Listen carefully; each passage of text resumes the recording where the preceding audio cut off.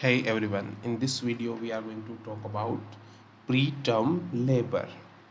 Now, very easy definition: onset of true labor less than 37 weeks. Okay, very simple, less than 37 weeks. If there is a true labor, it is preterm labor.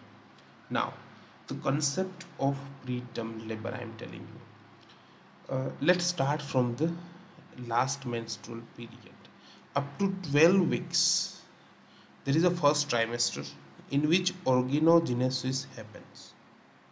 Almost all organogenesis has been completed by the end of the first trimester. Okay, now in the second trimester till 28 weeks, growth of these developed organs become complete, almost complete at 28 weeks. Okay, and from the 28 weeks now the baby starts its preparation to live independent of the mother. In third trimester, what happens is the baby grows itself and make itself independent of mother in these weeks. So the 28 week is the age of viability all over in India. Actually in the world it is taken as 22 weeks, but for all practical purposes in viability taken as 28 weeks.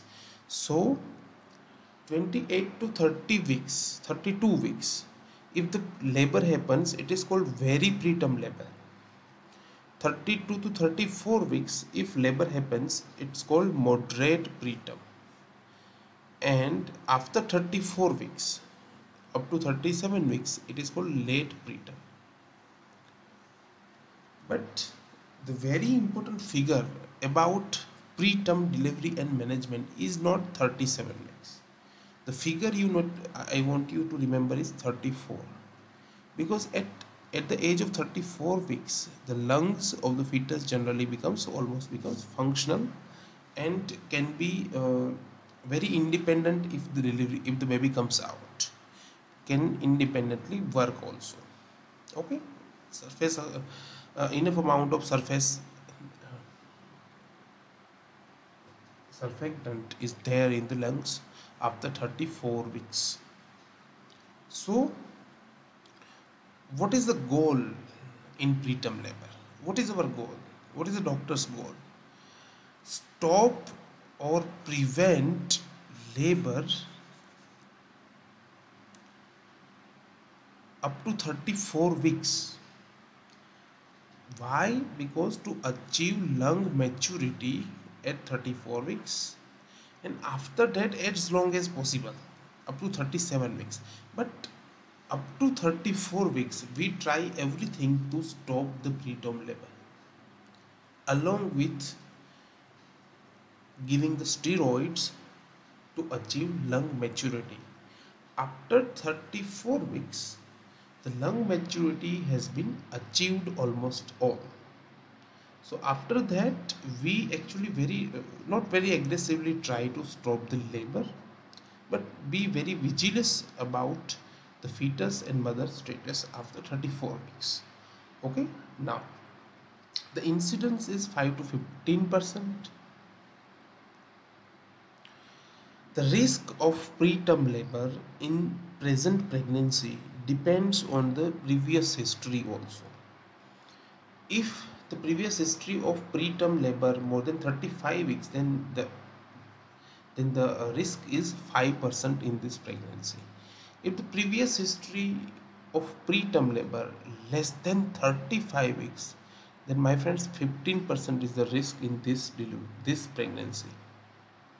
If more than 2 preterm labor less than 34 weeks in previous pregnancies, then it is a very high risk pregnancy, as the 40% risk of preterm labor is there in this current pregnancy. Now I need to know you the very basic concepts in preterm labor. What actually happens in preterm labor? Prostaglandins are increased. which should be increased as a term, but it increases before 37 weeks. And what can be the reasons? Infection, it can be idiopathic, physical trauma to the patient, overstretching of the uterus. It occurs in the polyhydramniosis twins pregnancy, uterine anomaly, in which the uterine cavity is not well formed and it is not able to stretch enough to adapt to the baby. Smoking, diabetes mellitus, all these things actually increases the prostaglandin, increases the inflammation, and this inflammation will lead to uterine contraction and cervical effacement and dilatation. So this causes labor. Uterine contraction along with cervical effacement and dilatation causes labor. Cervical incompetence can also be the reason of cervical dilatation, premature cervical dilatation. We should predict preterm labor when the cervical length is less than 2.5 centimeter. Now, how you diagnose? You diagnose, first of all, you need to identify the correct correct gestational age.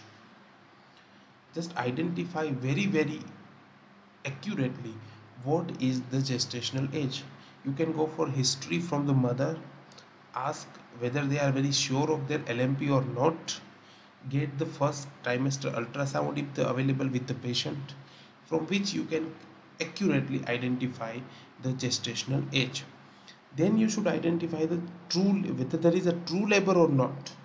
True labor means regular rhythmic uterine contraction along with cervical dilatation and presence of show, along with back pain, abdominal pain. This all is only we can think about is in true labor.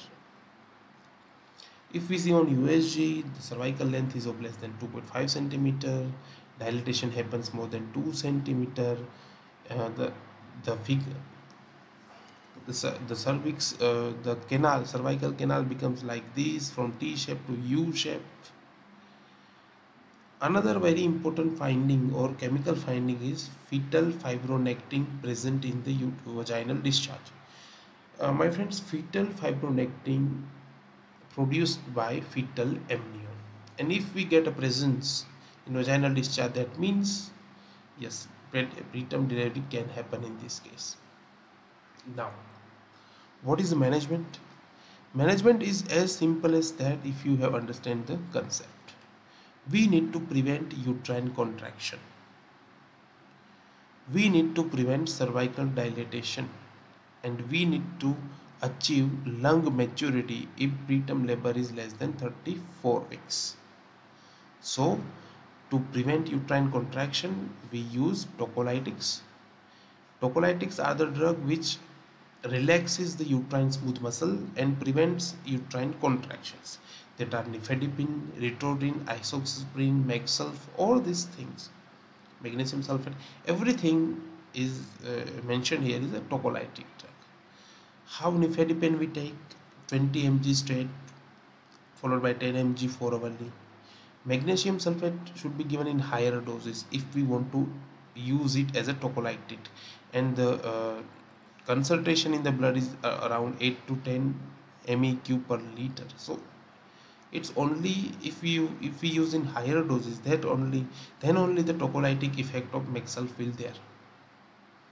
Deodorant drip can be used, but again my friends, I am telling you, tocolytics can only be used if the labor is less than 30, preterm labor is less than 34 weeks.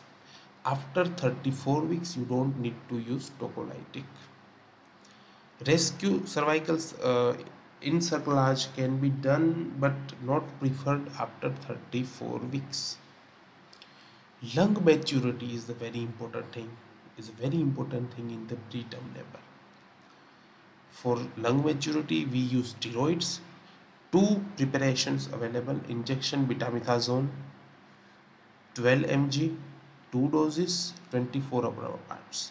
Injection dexamethasone 6 mg, 4 doses, 12 hours apart. In India, dexamethasone is very readily available. Betamethasone is not that available.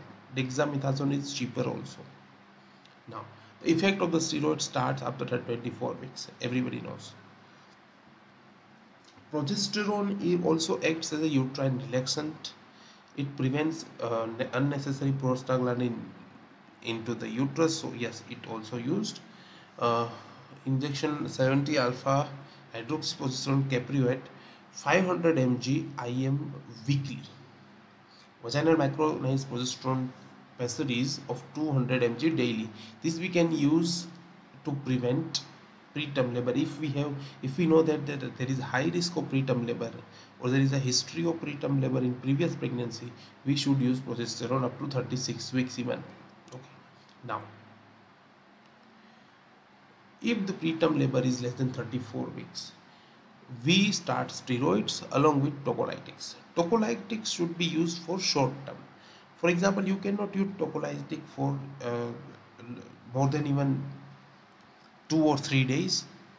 You need to achieve lung maturity. Till then, you can give tocolytics. But if it is more than 34 weeks, then you don't give tocolytics. Only steroid 1 dose is necessary. Then wait and watch for the delivery.